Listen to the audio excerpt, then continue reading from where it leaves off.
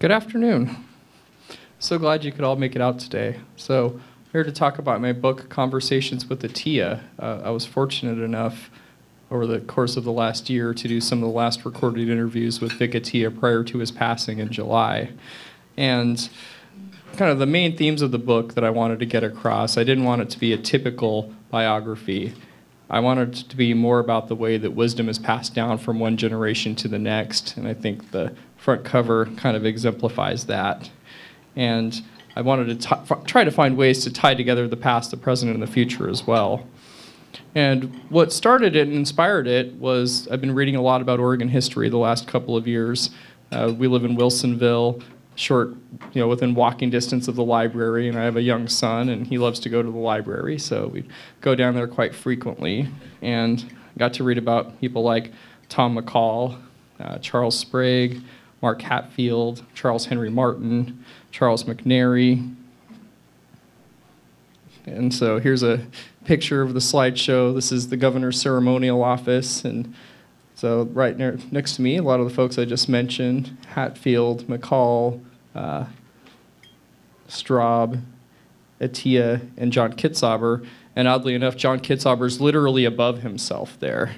So you have the Kitzhaber from the 90s, and then Kulingoski over to the side, and then there's Kitzhaber again. And so I had to make the connection, though. I became fascinated. You hear about figures like Vic Atiyeh, and you know that they're your current and future historical figures. It turns out that I knew people that knew them. And so there's former state rep Patrick Sheehan. I got to know him a few years back when I was reporting at the Estacada News. And so he was able to put us in touch with each other. He said, well, before you do interviews with him, though, his exhibits are on this display over there at Pacific University in Forest Grove, so you might want to take a field trip. So I did that November of 2013.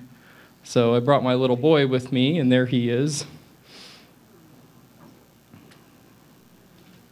And after a while, we realized that we'd have to take a second field trip, and we decided to visit some of the sites that were significant to Governor Atiyeh's life. So we went to the current Atiyeh Brothers location, and then we went to one of its original locations. So this is Southwest 10th and Washington over there in Portland. And what's interesting is that at this intersection there, this location, 100 years later, is, out of all things on earth, a rug store, just like it was 100 years ago. So we thought that was interesting. One of the other sites we visited, this is Washington High School in Portland, where a young Vic Atiyeh was involved in student government after his fellow students had nominated him. And we got there just in time. It was an active construction site undergoing a remodel. So that's what was going on there when we stopped by. So we had our first discussion, and it was just about a year ago, and that is a chapter in the book entitled History and Heritage. So you know, his family had immigrated over from the Middle East, from what is now Syria, except back then, in the early 1900s, it was all the Ottoman Empire still. And so we talked about that for a while, and it was interesting to me to hear what the American dream meant to somebody like Vic Atiyeh. So here's somebody who was a first-generation American who went on to be governor. That's incredible. So I got his perspective on that, as well as kind of the short-term and long-term of what's been going on in the Middle East. A lot of folks hear about Syria, and you think about the civil war that's been going on the last couple of years, but what was it like for him as somebody who had history and heritage from that area? So that was a lot of what we talked about. And plus just overall foreign policy. What is the U.S. doing in the Middle East? He seemed to think that no good could come of it. We also talked about him growing up, what it was like during the Great Depression as a kid, and World War II shaped his generation and definitely affected his life as well. Both of his brothers, his twin brothers, ended up serving there and were prisoners of war. They'd fought in the Battle of the Bulge. I asked him about his fondest memories growing up, and he said that part of it was that he grew up in an ethnically diverse neighborhood over there in Solomon's Gulch by Portland, over by where the Lloyd Center is now. And that ended up being a really big part of his life, that perspective that he got growing up in an ethnically diverse neighborhood, because he didn't think of people as belonging to this race or that race. To him, they were all just people. They were just his buddies growing up. So that was our first talk. About a year ago, he gave a speech at this event put on by the North Clackamas Chamber of Commerce over at Happy Valley City Hall. And the theme of his speech was how to use statesmanship and compromise. And part of the speech wasn't how to operate a mouse with PowerPoint. Because I may or may not have gotten that. There we go. So I took some pictures. So here he is chatting with Vern Duncan. Now, Vern Duncan, I'm sure some of you are familiar with the name. He was Secretary of Education in the Atiyeh administration. He's also a former state legislator. He holds the unique distinction of having served in the legislature in Oregon and Idaho. And to his right there is Representative Julie Parrish, and in the background, State Senator Chuck Thompson. Then here he is with Patrick Sheehan. Great picture there. Absolutely love that. And there's Governor Atiyeh telling us how to use statesmanship and compromise. And in that speech, he gave a lot of really great advice for all the people in the room. One of them that I thought was interesting was, he said, once you're elected and you're serving in office, approach every decision like you never plan to run again. And there's a lot of people who get into office and they base every single decision on, well, how is this going to affect my reelection? What are people going to think of it? He never approached it that way. He said his cabinet, once he got to be governor, his top administrative officials, it took them a while to realize that he was taking that approach, not thinking about reelection here, and that it actually helps make those decisions a lot easier when you do that, because then you do it based on the merits of, is this good for the people of the state, rather than using political calculations for everything. Our next talk took place at spring break, so this was late March. And we did most of our interviews at a coffee shop inside of Fred Meyer right over by his house. That way we could talk for an hour and he could go do his grocery shopping. It was just convenient for everybody. And really, really enjoyed this talk. And it comprises a chapter entitled Boy Scouts, Football, and the Legislature. So that's most of what we talked about there. And my favorite part of the talk about Boy Scouts, he said he never made Eagle Scouts, but his son Tom did. And when he talked about that, he just beamed with pride. I mean, you could just see him glowing when he mentioned that. We talked about his stint in student government at Washington High School. He never sought it out. Other students nominated him. And the same thing happened many years later when he ran for the legislature. Now, since the Super Bowl's a couple of weeks away, this is timely, we talked about football. Governor Atiyeh was an offensive lineman, which I thought was hilarious because even at the prime, I'm thinking, okay, 160, 180 maybe, and I'm being generous, was not that big of a man. And you see the kind of guys that are playing offensive line these days, right? Just huge, hulking men. So there was that image there. And I loved his stories. He talked about at Washington High School how one of the teams he was on, they had a phenomenal defense, fewest points scored on them out of any team in the league. Ended up at the very bottom, though. No offense whatsoever. We had a whale of a defense, but no offense, he said. By the time we got to the University of Oregon to play for the Ducks, he said their freshman team was really good. And he shared with me a couple of Civil War stories. Every year, that's such a big deal here in Oregon, where you have the Ducks and the Beavers going at it. That was the case even back then, too. What I thought was funny was he said his parents didn't even want him to play football. He'd broken his arm when he was a kid riding his bike. He'd broken his leg playing baseball. And he said, I very calmly told them, no, I'm playing football. And that was the end of that. So he did get an offer from the Green Bay Packers, who my Seahawks somehow beat yesterday in an incredible game. But what happened at the time was that his brothers had already gone off to war. His father had passed away. And it wouldn't have been right. And the thought never occurred to him to do anything other than the right thing in that case. He had to do right by his family, and he had to run the family business. He said there was no way I could justify just giving all that up to go play football. And if he said that if he had done the wrong thing, it would have haunted him for the whole rest of his life. I absolutely believe him that. Another great story that to come out of that was that when his brothers got back from the war, they went back and finished school.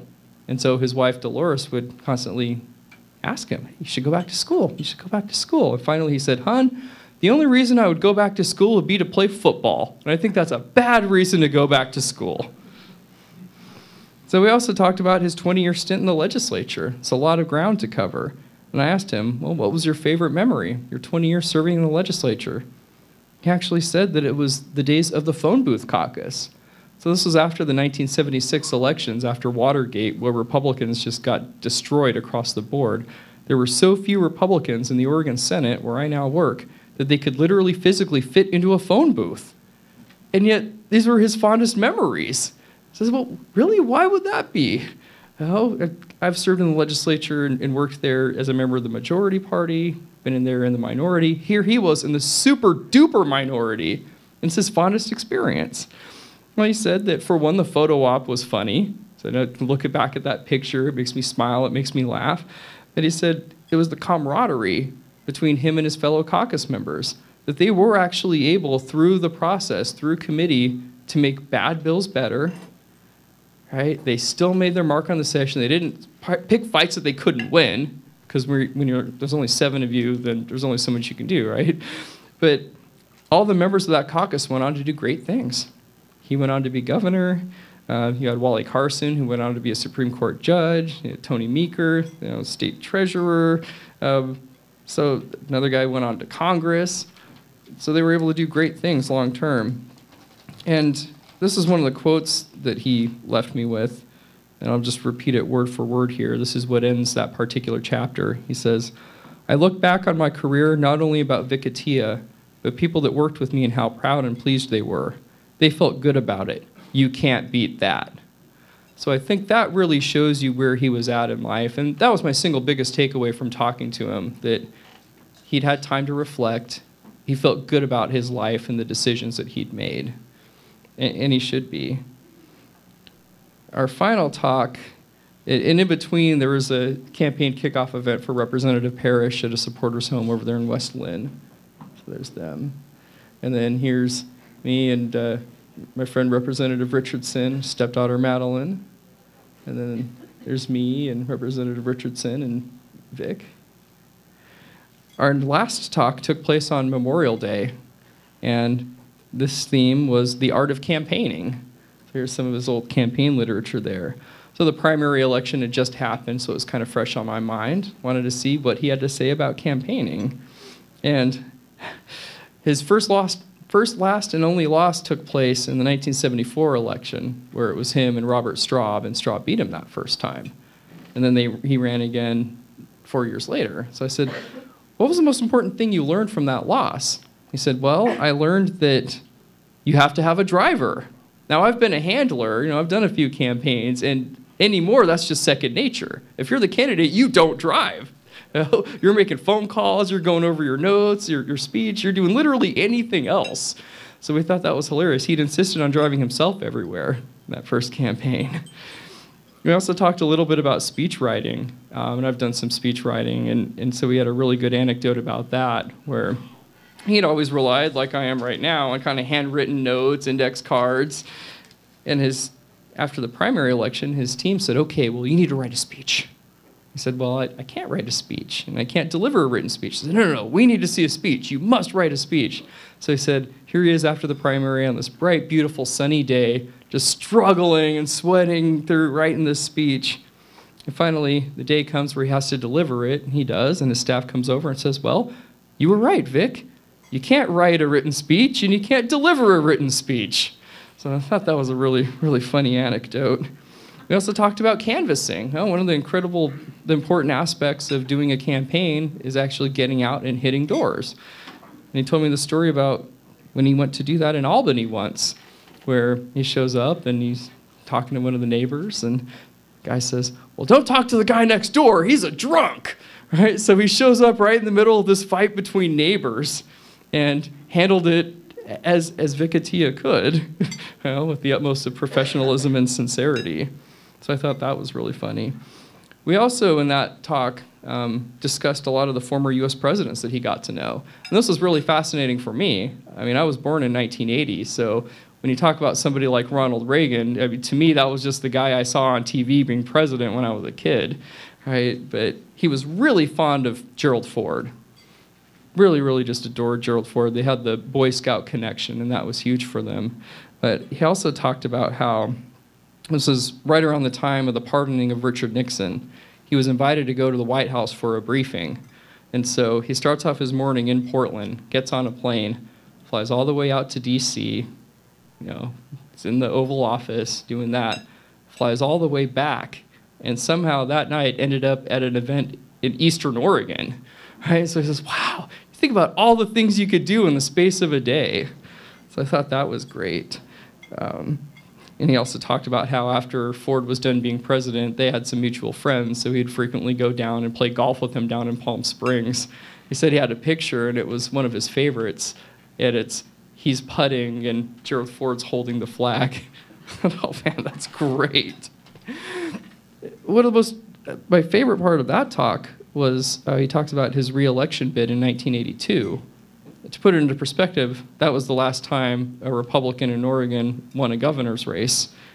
I was 2. 2 years old after the time. And as it is, he defeated Ted Kulongoski, who then went on to be a 2-term governor. The circumstances in 1982 were less than ideal. I know those of you that were around back then can remember that the national economy was just absolutely terrible. You had double-digit interest rates, which was terrible for the housing market, which in turn was really bad for Oregon's timber-based economy.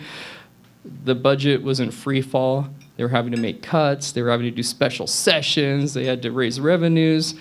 And yet he still somehow won in a landslide? I mean, people have been thrown out of office under much better circumstances than that. So I asked him, how did you pull that off? He said, well, it was simple. I was just honest with the people. I told the public what was happening and why it was happening and said, look, we're trying our best and we will get through this. And they believed him. So I think there was a lot that I could take away from that. Now, I wanted to do one last interview with him. I was shooting for the 4th of July because it was a 3-day weekend. Well, it turned out that his 70th wedding anniversary was the day before, so it wasn't going to work out. And then one of his nephews had been in a crash. So we said, okay, we'll wait a couple of weeks and then we'll reconnect. But in the meantime, he had a fall and his wife had a fall. And he was hospitalized, and before we knew it, we had lost him.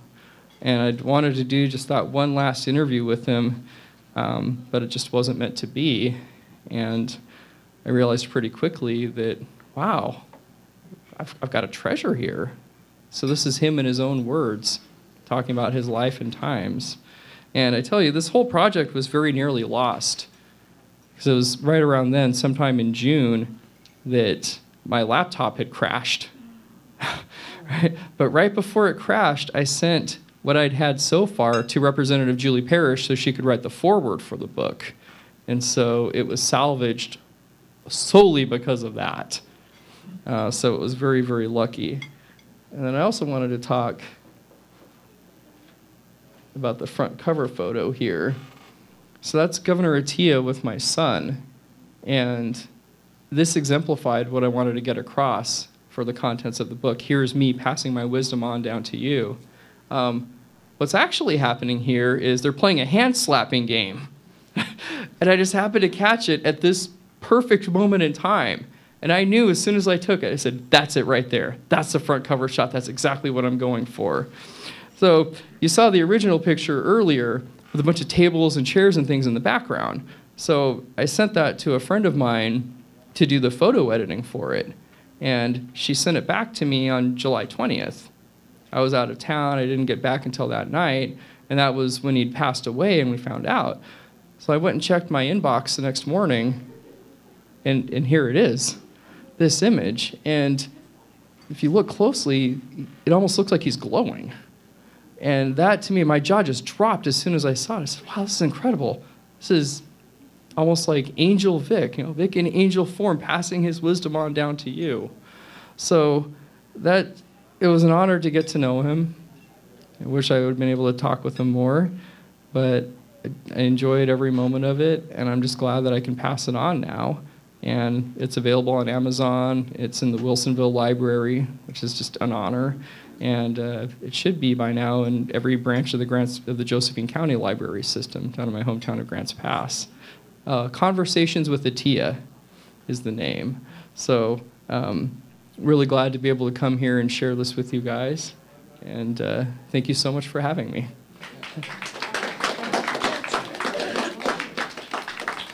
Thank you very much, Scott. Folks, now it's time for questions, and please, as a reminder, only forum members get to ask questions. The microphone is over here. For those of you that are experienced at asking questions, the microphone used to be over there, but it's now over here. So please don't go to the wrong side of the room.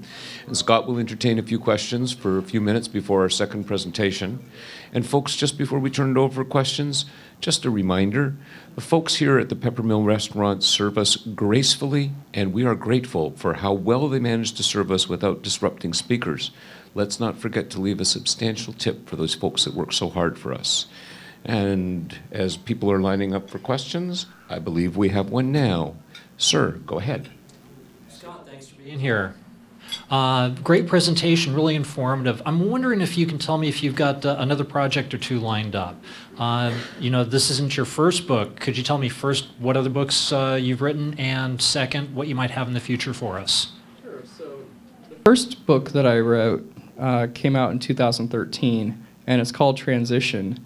And it's almost like the Great Recession Diaries. And it was inspired by watching everybody I know go through prolonged periods of unemployment and then going through it myself. But against that backdrop, I kept seeing all these people my age and younger getting elected to office. And it happened, 2010 election was the first time we saw it, and there was some more of it this last election. For example, in Washington State, this 24-year-old was elected to the legislature. West Virginia, an 18-year-old. And we now have, from New York, the youngest member of Congress ever elected. And so there's this whole younger generation and a peaceful transition of power going on right now, and it's only just beginning. So that's the first book. In terms of next projects, I have a set of campaign diaries, and the first half is from this ill-fated congressional race I did in 2004. The second half of it is from this successful statewide ballot measure I worked on in 2012, and it's actually quite delightful. I mean, I would dare say that it's better than either of these other books. I have to clear it through some folks first, though. Not that I have to, but I probably should. And when I do, I mean, I'm hoping to get it out next year because obviously it's a presidential election year, and I'd want to get it out before the New Hampshire primaries and all that. So I would watch out for that. And then, you know, I also keep track of kind of the day-to-day experience of working at the Capitol and what that's like. A while back, I read a book by former state treasurer, longtime legislator Howard Belton called Under 11 Governors. And it was kind of his Capitol memoirs, and he took a really great approach to it. So in the event that I ever think that there's demand for such a thing, I could probably release that too. But you know, reputationally and professionally, I don't want to be known as a kiss and tell, and I never will. Because that's not the approach that I would take anyway. It would be more just anecdotes and kind of what it looks like day to day, as opposed to trying to make anybody look bad, though Lord knows I definitely could if I wanted to. Thank you. Hi, Scott. My name's Phil Nelson, and I'm a retired lawyer from Grants Pass. I was practicing down there when you were born. And Debs Potts was a friend and a client, and he was very proud of his being appointed to the chairmanship of the Lottery Commission. And of course, Debs was a Democrat, and Vic was a Republican. And then I worked later with Vic on getting funding together to do a bronze bust of Debs, which is in the Josephine County Courthouse. Maybe you've seen it. But in any event, Vic, I thought, was very, very good, Governor Atiyeh, on nonpartisanship. And I wonder if you might dwell a little bit on his nonpartisanship as kind of a message to us about what we could maybe be doing more of today. Thank you. I really appreciate the question. And yes, I would walk by that bust of Debs Potts every day because I covered county government literally day in and day out for 4 years there. And you know, the third bridge in Grants Pass is also named after him. And I drove over that bridge multiple times a day. So I have a lot of respect for Deb's Potts and everything that he did. In fact, when I first started working in the Senate, and they've got pictures of all the senators on the wall, and I'd always go and check that out. And they have a room there named after Deb's Potts that I think the Secretary of the Senate, Lauri Stewart, that's her office. And so a lot of respect there. The thing about Governor Atiyeh was that the whole time he was serving in the Oregon House, he was in the minority. The Democrats ran that chamber. And by the time the Republicans took control of the House, he was no longer a member of that body. He was over in the Senate, where, once again, he was a member of the minority. And so when it comes to legislation, when you're actually in the building making laws, that kind of bipartisanship is critical. And I think he set a very good example for that. And the whole time he was governor, the Democrats were in charge of the legislature. So I think that's a really important lesson to learn coming into this next session, where I'm in the Senate, where we're in the super minority, and the House is a single vote away from Republicans being in the super minority. At the end of the day, there's a lot of very, very liberal Democrats in the legislature who I have a lot of respect for, because they represent their constituency. And those are the people that sent them there, and the values that they have and that they wanted to see reflected in the people represented. And I respect these folks because they're honest about where they come from, and you can disagree with them at the end of the day, but Vic was very good about that. You're not disagreeing with the person, you're disagreeing about the policy. And even then, a lot of us legislative geeks that have been around the process a lot, the hard work is done in committee. And you can take a bill that starts off as absolutely atrocious, and you make some amendments here and there to reflect the concerns of some stakeholders and other people, and before you know it, you've taken, and it's a completely different piece of legislation. And with legislation, it's much easier in the process to kill a bill than it is to pass one. And that's worth mentioning, because by the time it does get signed into law, you've had it looked at by literally every member of that body in some form or another. And so that kind of bipartisanship and compromise is critical. And I'd like to see more of it. And there is decorum in the legislature. And a lot of the floor fights are scripted ahead of time because they don't let it get beyond a certain point. And I think everyone that's there has enough respect for the institutions themselves to keep it that way. And I'm really happy about that. Yeah, so I have a real quick question, if I can just, I think, to get a simple answer. Thank you, Scott, for coming and sharing your version of writing this wonderful book. Well, a number of years ago, Vic Atiyeh was a guest here at the forum, and he gave a wonderful presentation. First of all, are you preparing your son to be a future governor? I'm just kind of curious about that. But more importantly, where can we go to get your book? Is this available on the internet, or how do you go about it? And who is your publisher? Sure. Publisher. So I'll take those in order. My son at this point, when he grows up, wants to be a wrestler or a football player. His mother has objections to both of these things, much less so with a football player. If he plays for the Seahawks, that's fine. If he wants to play for the Packers or someone else, then I still have to root for them. But yes, the book is available on Amazon.com. It's also, I'm really proud of this, it's at the Capitol gift shop. So the same state capitol where I work day in and day out, there's copies of my book, and it's actually, it keeps selling out over there. I mean, we've literally had a really hard time keeping copies in stock and available. And like I mentioned, it's at the Wilsonville Library as well. And my publisher, it's this company based in Carlton, just outside of Yamhill, called Ride and Bought Press. And they deal mostly with history and politics in the Pacific Northwest. So that's their whole niche, and was able to do my first book through them and this book as well, and it's been a beneficial working relationship. Thank you, Scott. Thank you. Mr. Jorgensen, thank you very, very much. Ladies and gentlemen, now we can now come to the second part of our program today. And with us we have Lauri Stewart, the Vice Chair of the Washington County Council on Human Rights. We could have had her on another day, but this is Martin Luther King Day, and we're really, really pleased to be able to have the council share with us what they have been doing and a wonderful project that they're undertaking right now. Ms. Stewart, please.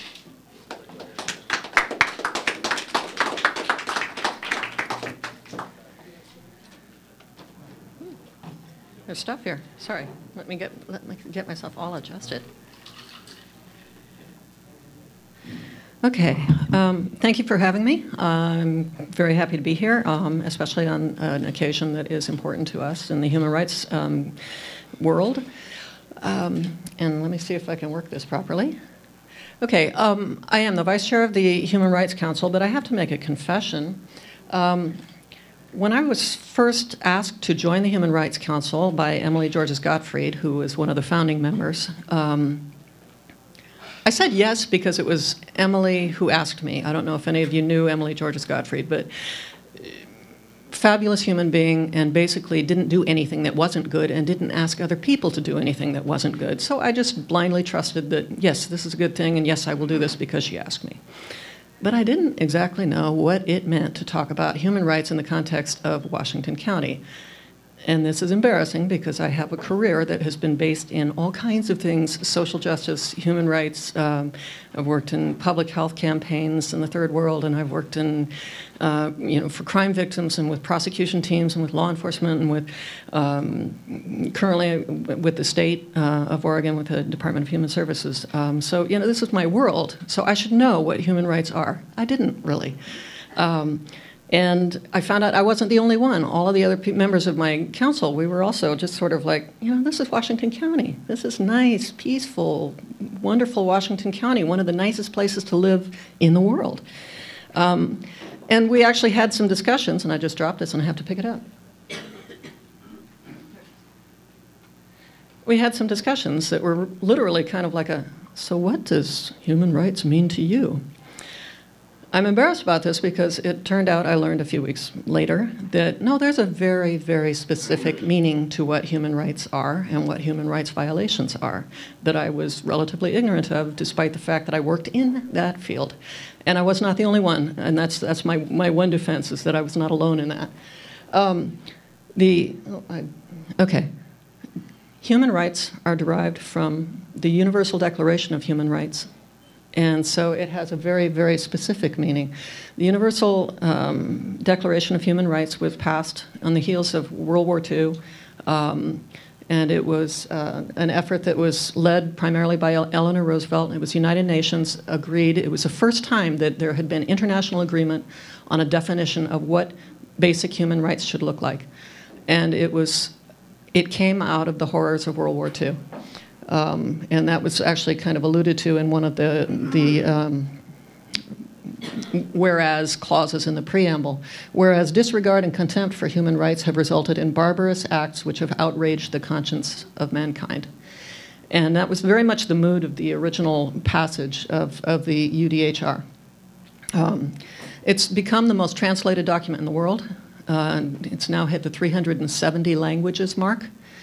And it has, the 30 articles in that have inspired and guided laws, the creation of laws around the world, other human rights work around the world, and it has achieved the unique status of being considered customary international law. So it's kind of a big deal, and it has inspired a whole bunch of good work, and it has 30 very specific articles, which we don't need to cover in detail. They're instantly recognizable to a lot of Americans because the U.S. Constitution, the U.S. Bill of Rights, and the U.S. legal tradition and civil rights tradition was one of the main inspirations for the development of the UDHR. And so some of the things are clearly recognizable. Instead of life, liberty, and the pursuit of happiness, it's life, liberty, and security of person. But it includes a bunch of the other things that are recognizable to us: free speech, freedom of religion, the right to a fair trial, the right to due process. Pretty basic stuff that we kind of take for granted in this country, but was radical and new to much of the world, and maybe still is. So those are the first 15, and again, I won't go over them all, but here's the second 15.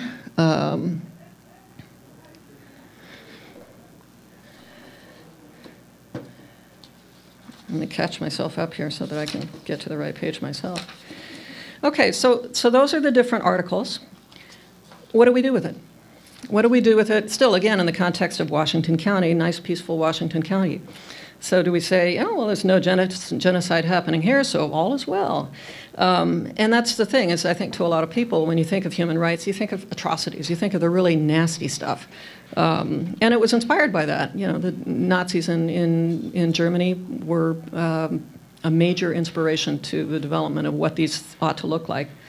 But the absence of visible atrocities doesn't mean that human rights abuses aren't happening, because there are levels of abuses. Now, within those levels, ooh, it's not working now. My mouse has died. Try it again. Oh, yes, okay. Okay. 5 basic levels of abuses. At the most serious level, you have abuses that are openly driven by the state, and they use all of the resources of the state in order to pursue these abuses of human rights. And so when it's official policy and law, that's where you get the highest body counts and the most severe kinds of abuses. An example of that would be Nazi Germany, or more currently, ISIS in Syria and Iraq currently. Next level down is a little bit less severe. The state denies abuses, but still drives them. So it's just in secret. It's often a very well-known secret. Examples of that is Pinochet's Chile, the KGB, the SOVAK, are kind of classic examples of that level. The scale is smaller, though, because they have to hide it, or they're sort of trying to hide it. It's not quite at the same level as the open one, where you can actually get in trouble for not doing these things. Third level, the state tolerates, but it doesn't drive abuse. It just turns a blind eye. Now, this is particularly relevant to us on Martin Luther King Day, because that was what was happening in southern states during the civil rights movement. In fact, even his death. It wasn't that hard to figure out who the killers were, but getting them prosecuted, getting them successfully prosecuted, was very difficult, because the state was pretty practiced or the southern states were pretty practiced in turning a blind eye to those kinds of abuses. Birmingham church bombing was another example of that.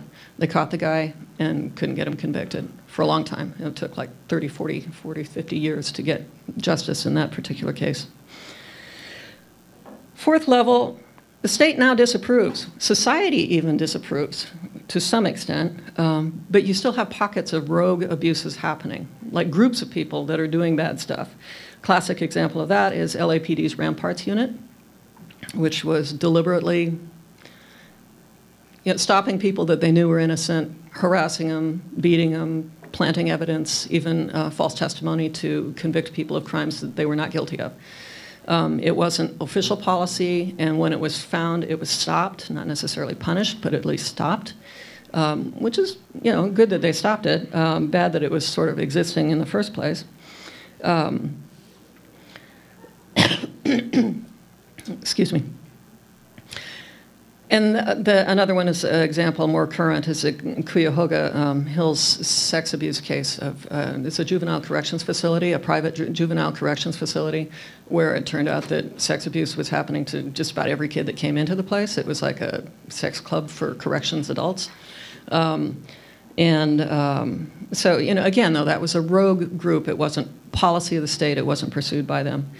The last level, and the healthiest level, is when you get to the point where, yeah, they're happening, but they're happening behind closed doors. It's isolated perpetrators secretly harming individuals, or it's really minor level abuses that aren't easily noticed or tracked or even maybe recognized as violations of human rights. These include domestic violence, child abuse, housing and employment discrimination, or the bullying of gay teens, which is something that happens at a small enough level that there's nobody tracking that. And it's very difficult to even address that level, even though it's the ideal level. You want to be at that level because that's a much better level to be at than having it at level 1. So how do you apply that? Okay, you need to know, okay, there's the different levels, but you also need to know where to look for abuses, especially for the level 5 ones where they're not easy, they're not happening in the open at all. We know this basic truism. Human rights abuse is generally a predatory behavior, and any good predator worth its salt targets prey weaker than themselves. So where you're going to find human rights abuses is where you find the greatest vulnerability. where you find the greatest differences in power. That's the most likely place for human rights abuses. So we look at things that can make one vulnerable. And again, I'm not going to go over all of these individually. I don't think we need to do that. But they're predictable. Kids are more prone to abuse than adults because they're more helpless. The younger the child, the more helpless the child. Elders can be very much at risk if they have any kind of issues that make it difficult for them to defend themselves. Members of groups that are targeted for bias, harassment, discrimination. Again, we don't need to go through the whole list, but there's a variety of different things that render people vulnerable. And so if you're looking for human rights abuses, trying to figure out where they may be happening, those are the places that you look at, which is why people concentrate on statistics like poverty as a kind of indirect measure, and then things like numbers of hate crimes that you have in an area as a direct measure. So all that is just sort of prelude to bring us back to Washington County. So where are we in Washington County? It's tempting to congratulate ourselves for being all at level 5 and everything's wonderful and we're in really good shape, or issues are minor or they're only happening in secret. It's tempting, but it would be premature because we really don't know. Again, it's difficult to track some of that stuff, and frankly, no one has really been trying up until now. And there's even some evidence to suggest that not everything is at level 5. And part of that reason may be that you can have things at more than one level. For example, the U.S. is, and this is actually kind of ironic, the U.S. is an international leader of human rights, inspired the Declaration of Human Rights, still is one of the main champions for human rights in the world, yet we're still at level 1 for Article number 5, which is torture. We were at level 2. It was happening, it was being state-driven, but it was done in secret, and the state denied it. And now they're actually openly saying, yeah, no, we not only do this, but we defend our right to do this. We're looking for justifications to do this. And this is despite having signed the Geneva Convention and all the rest of it. Another example is the marriage one. Article 16 says that human rights, willing adults have the right to choose who they're going to marry. Yet in many states in the U.S., same-sex marriage of willing adults is prohibited by law. Though we are good about the prohibitions against involuntary marriage of child brides, which is pretty rare in the United States, and when it does occur, it's very secret and prosecuted as a crime. So you have to kind of look at the things, not only the articles sort of one by one, looking at the relevant behaviors to see where we may fall short, but also at the kind of the levels. If it's not happening at the level of the state, is it happening at some other level? Is it happening at the level of rogue abusers? Is it happening at the level of just individuals in behind closed doors? So we originally were learning about these kinds of issues the way most human rights organizations do, which is trying to just respond to issues as they arose in the community.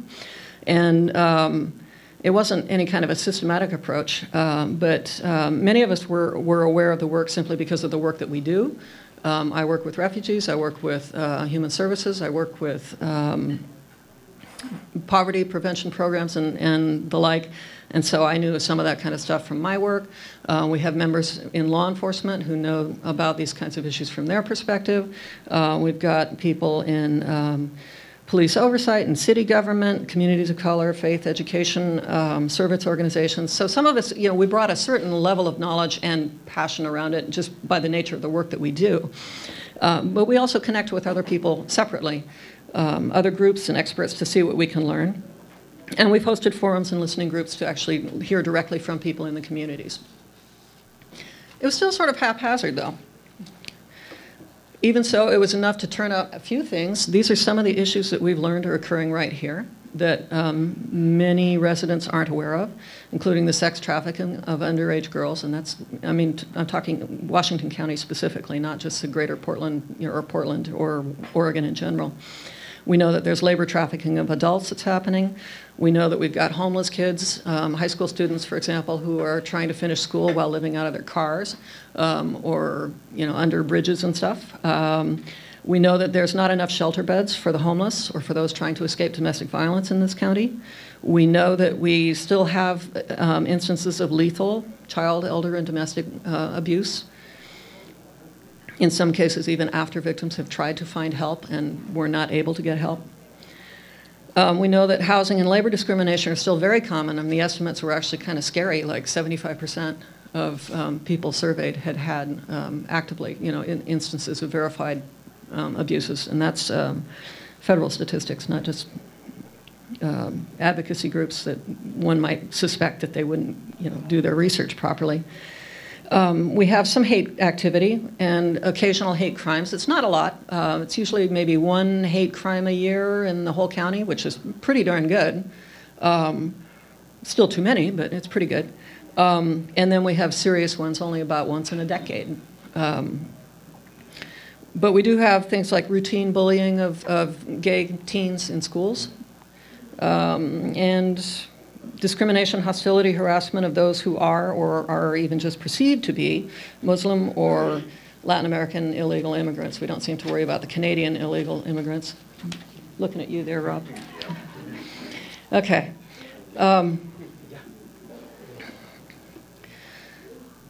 What it has led us to, though, is kind of, the more we study it, the more we realize that we need a more systematic way to look at human rights issues in Washington County, to provide data so that we can identify and guide efforts to address more serious issues, not just by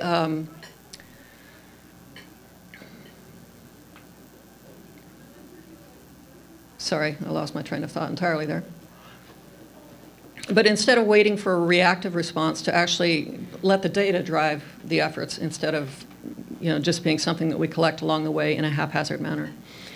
So what we have aimed to do within the Human Rights Council is to develop a report card for the county that would include the following elements. It would identify, actually collect data around actual events, for example, numbers of hate crimes, or police complaints of discrimination or harassment, those kinds of things, housing discrimination complaints, but also indirect measures where we know that vulnerability exists, because that's a measure of how likely you are, again, to have human rights abuses happening. And then secondly, to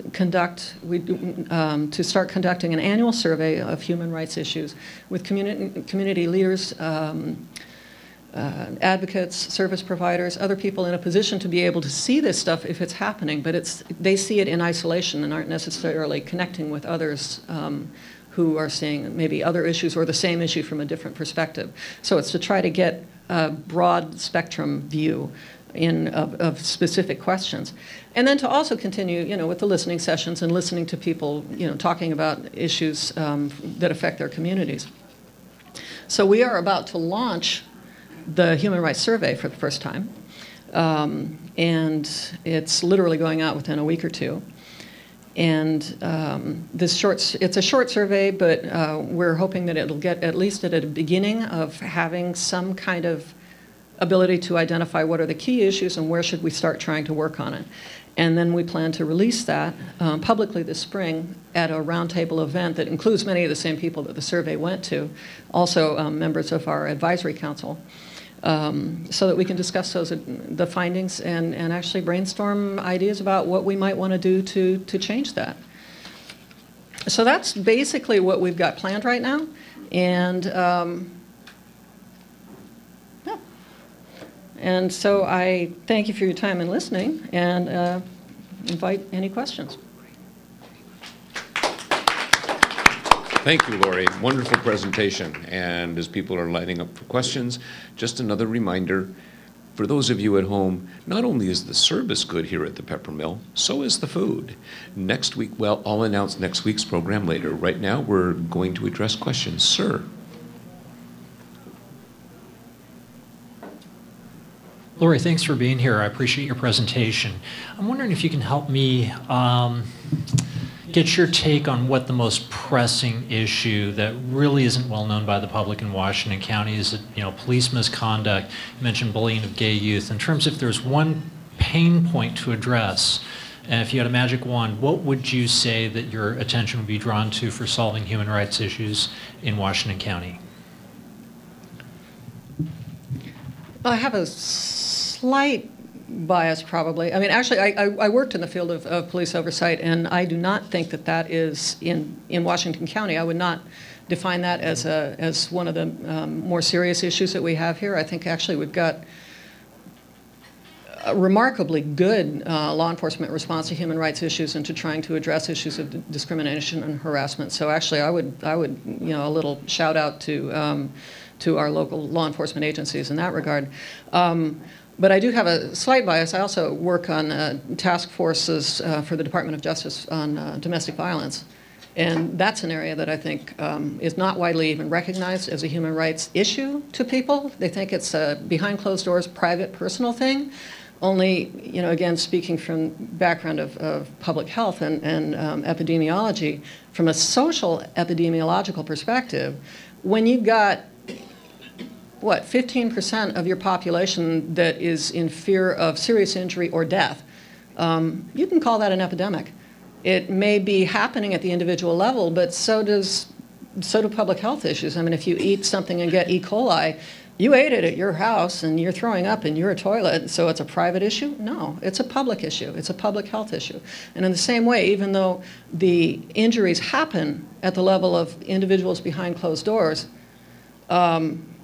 we have a serious problem that affects a large number of people in very serious ways. It's the one truly preventable form of homicide if you do the right things. So I would actually say that domestic violence is probably one of them. But next to that, I would also put the extreme vulnerability of immigrant populations, particularly if they are not legal.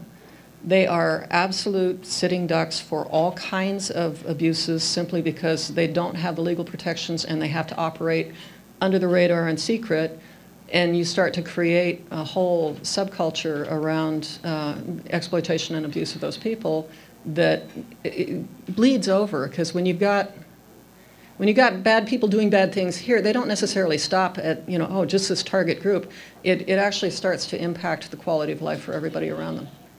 So I would say some of the trafficking issues and issues around exploitation of illegal immigrants would also be one of the issues that I think. But I don't know for sure because we don't have the measures yet. We don't have these objective measures. We've only been responding in a reactive way, as most human rights organizations tend to do. And so it's an attempt, what we're trying to do right now is get on the other side of that, and instead of just reacting to issues as they arise and as we learn about them, to actually go out and seek a more systematic way to try to identify and prioritize those things. Hi, Phil Nelson, forum member. I was interested in seeing the Declaration of Human Rights number 23, and it pertained to fair employment at fair wages.